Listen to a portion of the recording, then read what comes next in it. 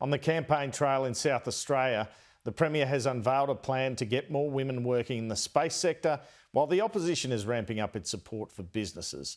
Live to Sky News reporter Joel Philp. Joel, what have the parties offered voters today?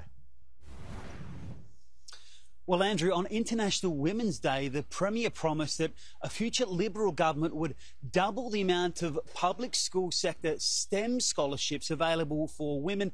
Now, these are scholarships that are worth about $10,000 each, which is a fairly small-scale announcement, another one from the government from a financial perspective. He made the announcement at Fleet Space Technologies, which is a space company based here in Adelaide that 3D prints satellites and sends them up into orbit. Take a listen to first what the Premier had to say about this, and then the CEO of the company. This program is very important. More women studying STEM subjects at school, going to rewarding careers in areas like space going forward. Girls, come study STEM, come and help us, because we need the way your brain works, we need your vision, and we need your talent. In the meantime, the Labor Party has pivoted its focus towards the business community here in South Australia, announcing that if it is elected, it will overhaul government spending to increase by 5% the amount that the government spends on goods and services, focusing now on local companies as opposed to interstate or international companies. And the Labor Party says this is worth about $425 million a year.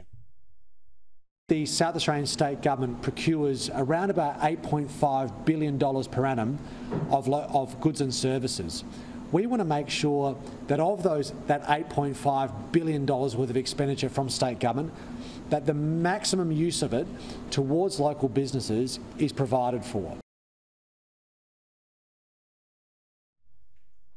Andrew, Peter Malinauskas, the opposition leader, is leading in the opinion polls at the moment, and he certainly has the support of ambulance workers here in South Australia, with the Ambulance Employees Association announcing that 2 people died in the past 24 hours who were waiting for ambulances that were delayed. Now, a big pitch that the Labor Party has put to voters at the election is that they're going to spend around $1 billion to fix the health system here in South Australia.